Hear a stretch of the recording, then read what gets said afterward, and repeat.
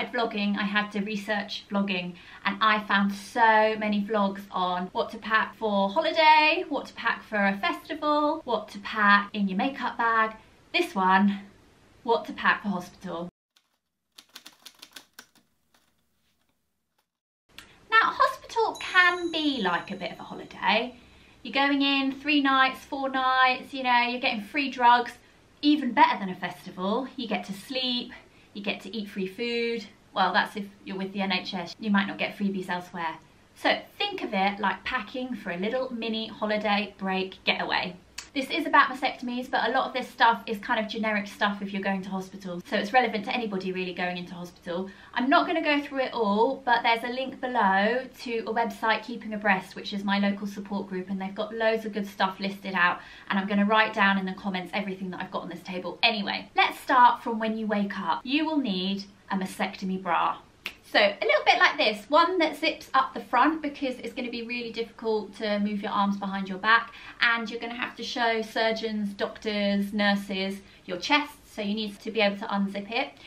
I went in wearing mine. I don't know why, it really freaked me out because I was under anaesthetic, I had my boobs removed, but it freaked me out when I woke up wearing my mastectomy bra, like somebody had been dressing me when I was unconscious. You will also need some snacks, really important to have some snacks, just things like cereal bars, maybe some crisps.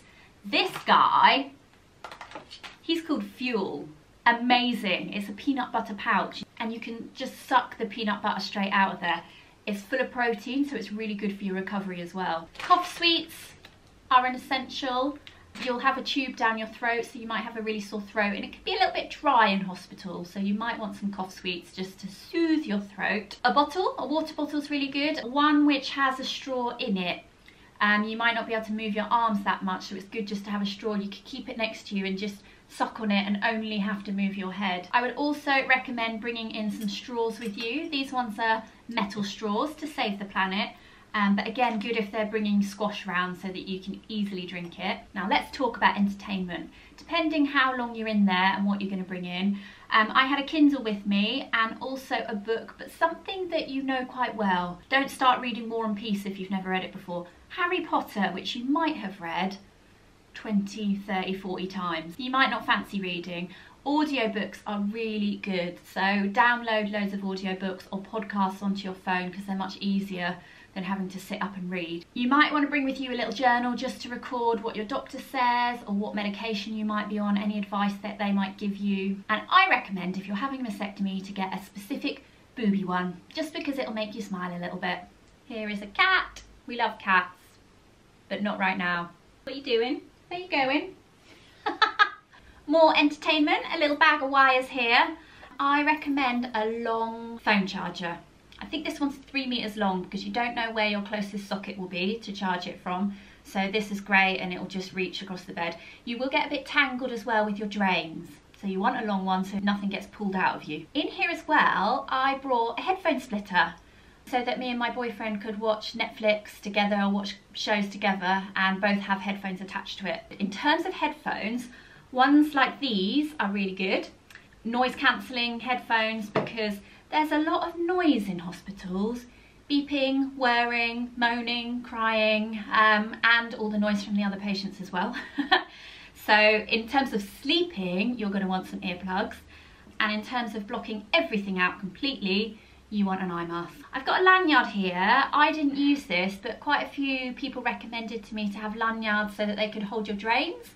So it might be worth taking one just in case. They're only little. Clothes, sexy hospital clothes. Bring some flip-flops just in case you're going to have a shower, much easier to flop about in. Bed socks, good to have ones with grip on the bottom just in case it's a slippy hospital floor. It shouldn't be, but you don't want to risk it. You do not want to fall face first onto your tits after a mastectomy, or fall at all because you're going to use your hands and that might hurt. Pyjamas. I recommend getting pyjamas which are way too big for you. Mine are 6 sizes too big. And ones that button up the front so that again you can just flash your surgeon whenever you see them. Even if they don't want you to, just hey, hey, hey. Don't do that, you might get in trouble in hospital. But loose jammies are really good. If you're having DEP flap, you might be recommended not to wear sort of pyjama bottoms. It might be that you have a long nightie that buttons up the front. Dressing gown, I have one with little pockets so that I could shove my drains in when I went for a little shuffle about the hospital. Your hospital should give you a little bag for your medication, so everything that you need to take, just put it in there. Now, what do you want in your wash bag? Baby wipes, most important thing, or cleansing wipes, makeup wipes, because you're not going to be able to shower very easily, if at all. I wasn't allowed to shower when I had my drains in, so I had to give a little wipe. Your usual stuff like toothpaste, toothbrush. You might want conditioner and shampoo just in case in a little bottle, deodorant. Now these are really cool. My friend got me these. They're from Lush and they're like little toothpaste tablets. So instead of having to get up and go and brush your teeth in the toilet, you just use this and you chew on them and brush and then either swallow or spit, up to you. If you can't get to the shower, dry hair shampoo, hairbrush, maybe a teeny weeny bottle of perfume, just so you feel beautiful and lovely and smell lush. Moisturiser and chapstick.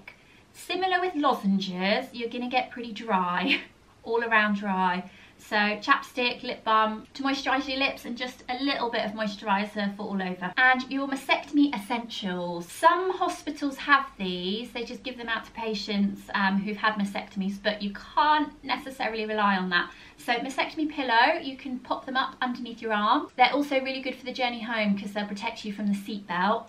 And drain bags. My friend made me these. They're reversible Christmas drain bags because I went in at Christmas. I love them so much.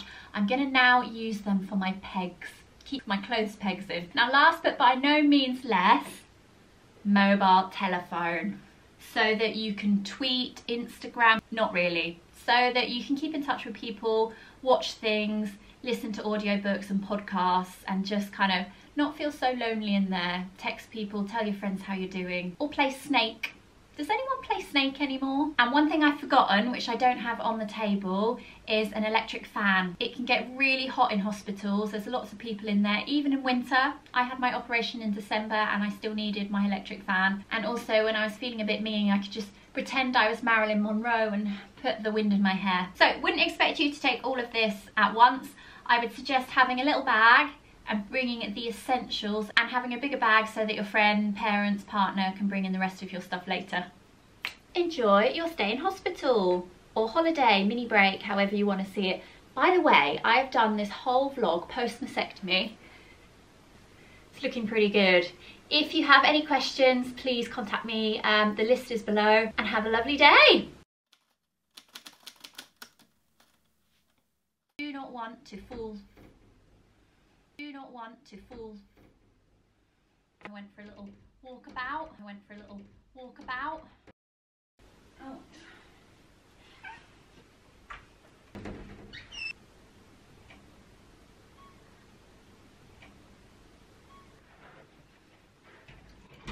What?